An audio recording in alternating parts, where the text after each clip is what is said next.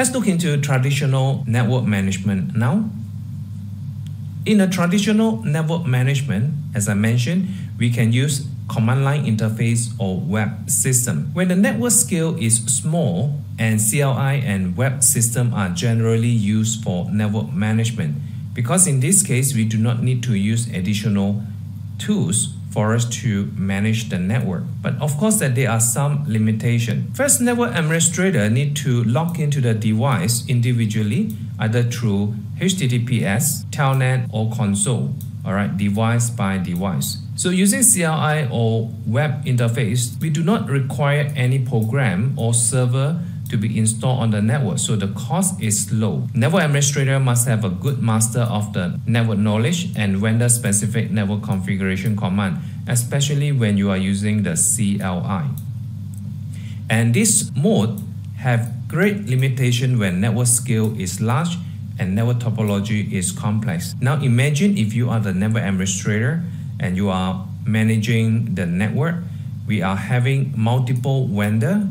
That means that you have to remember the CLI format of a different vendor. So here I have vendor A, B, C, and D, and some of them may use the different way of CLI. So definitely there is some limitation in terms of the difficulty as well as the scalability over here.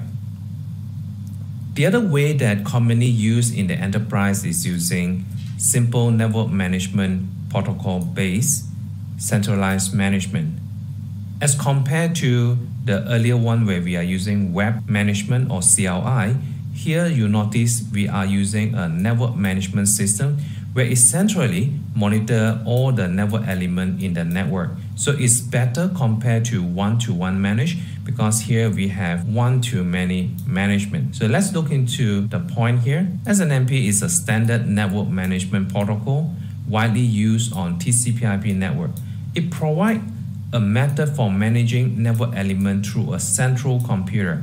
So this is a central computer here that run the network management software, that is network management station. Network administrator can use NMS to query information, modify information, and troubleshoot fault on any node on the network, improving work efficiency. Network devices on different type and vendor are managed in a unified manner. Example, in Huawei, we can use the eSite to do a query. Then we can actually modify information, including changing some of the configuration using eSite. And they also have an alarm function that allows us to do troubleshooting. That is where we are using the NMS. So let's look into a typical SNMP architecture. Right at the bottom, we have our managed device here. That include router, switches, firewall, servers, wireless access point. So all these devices, we need to enable an agent. So these are SNMP agent. Okay, so all the devices that we need to manage need to run SNMP agent that run on IP network. Here we have the NMS as an example. We are using the Huawei eSite, and this NMS will run the network management process and query the managed device, and it will present into the client to allow the client to monitor all these devices. So you can see that all these are running based on SNMP messages. SNMP is a standard protocol. So let's look into the theory over here. On a network where SNMP is used for network management, a network management system, NMS, function as a network management center and run management processes. Each managed device needs to run an agent process, which is this part here. You need to configure SNMP on this network element. The management process and agent process communicate with each other. So I have the NMS, which is running on the SNMP process and query the agent. NMS is a system that uses SNMP to manage and monitor network devices. The NMS software run on NMS server. Of course, you need to have this software, and as I mentioned just now, it's called eSite for Huawei. Managed devices are devices that are managed by NMS on the network. So the definition of managed device means that these network elements are managed by eSite or NMS. The agent process run on managed device to maintain the information data on managed devices, respond to the request from the NMS, and report the management data to the NMS that send the request. So here we can have the client issue a command to NMS. NMS is going to do a query to the agent, and agent will reply to NMS. So this is how NMS works. NMS has been in the industry for many years. So it's a standard protocol that well known and supported by many vendors. Let's just look into SNMP message exchange. Here we have a managed device. Let's call this as a router. A router may have the IP address. Then the router may have a CPU utilization or the RAM utilization.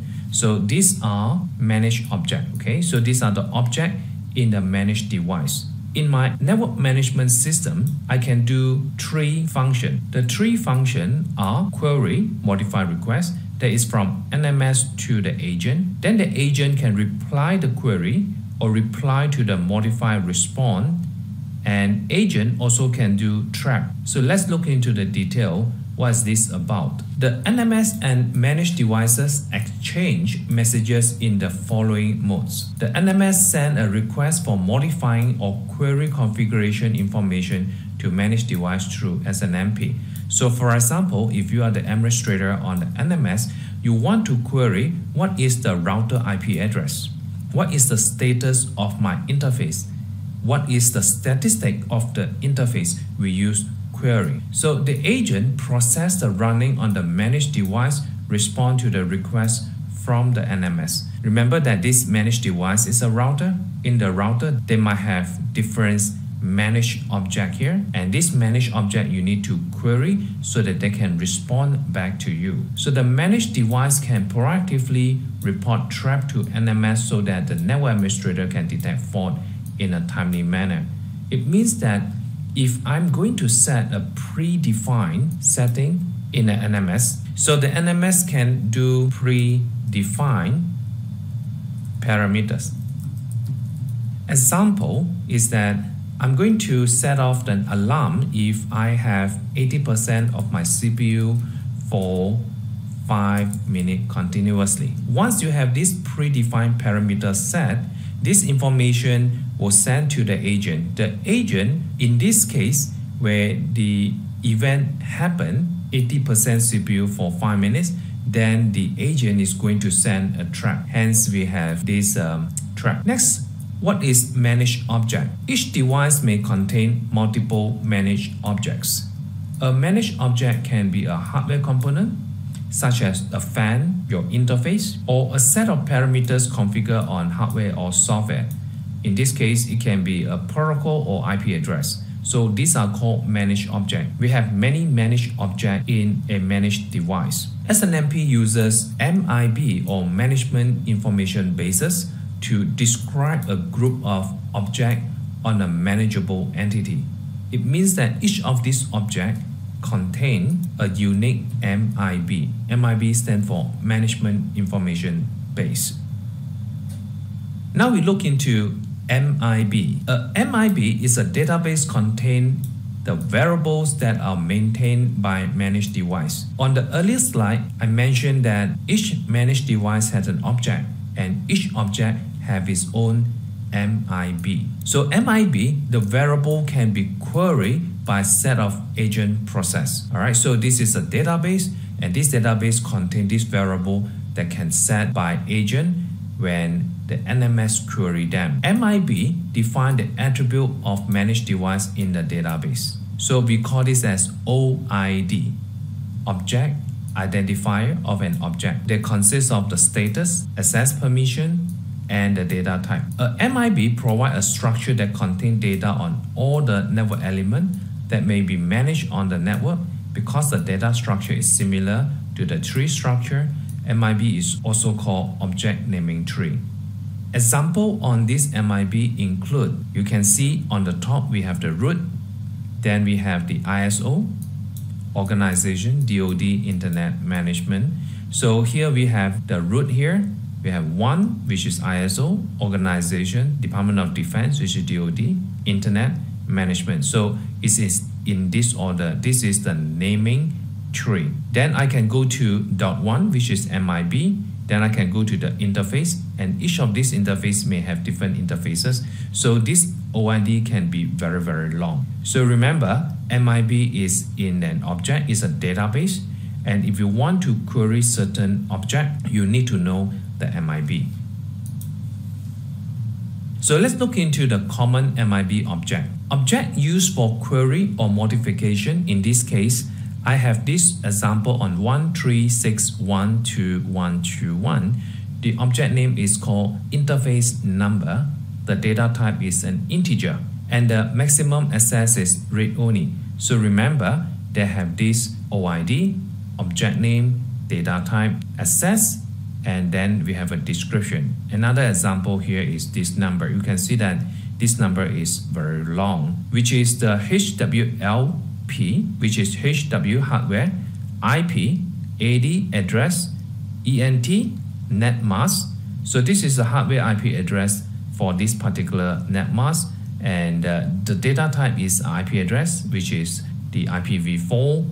Then the maximum access is read correct. So we have read only, we have read write, we also have read correct. Read correct means that you can read, you also can add or remove these parameters. In this case, the description is subnet mask of an IP address. So this is used for query or modification. And if the object are used for alarm, in this case, we still have the OID. So this is the OID. The object name is called link down. Then we have the bound variable, interface index, interface admin status, interface operating status, and interface description. So the description for this OID is detect that one of the communication link in the interface operation status object has entered the down state from another state, but not the not present state. So this is the exceptional. The original state is indicated by the value of interface operation status, which means that when the link is down, this OID is going to set up an alarm.